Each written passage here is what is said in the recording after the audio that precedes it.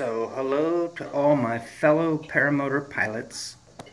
This is the exhaust system from a Vittorazi Moster 185 dual start. I had a problem with a cracked pipe, and it's something that was really odd and really hard to detect and caused me to do a whole bunch of work on the engine that I wouldn't have had to do. So ultimately, it cracked all the way down through here. Now this has all been welded. I welded it myself with one of those $110 wire feed welders, and that's about the quality I got. In short, it sucked. But here's the deal. On this exhaust, there is a metal reinforcement plate right here. This is not the exhaust itself. This is not the inner liner. This is actually added on the outside of my exhaust. And so what I did was I tried to weld all the way around it because there's a crack underneath here. And the interesting thing is that it's cracked here, but it didn't make it a whole lot louder because this metal plate only has slits that open in different spots because they've welded certain areas. And so it kind of muffled the sound, but it really wreaked havoc, and it made me have a really hard time flying. The engine just wouldn't run.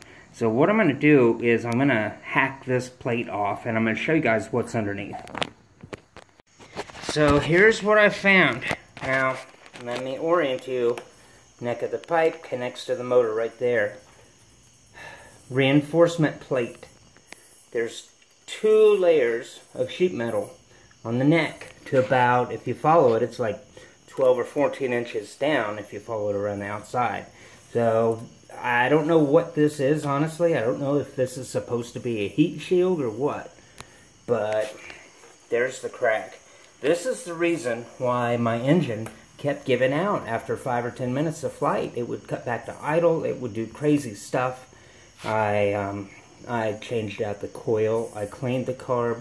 I put on a new carb. I checked the air filter. I flushed out the gas tank. I replaced the clunker and the drop line in the gas tank. I replaced the gas lines up to the carb. I replaced the breather tubes.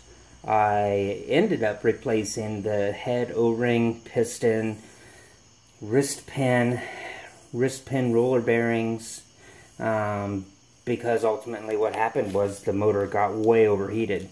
But I think that this was my problem all along, and I will tell you what, it's not easy to tell that you have this leak.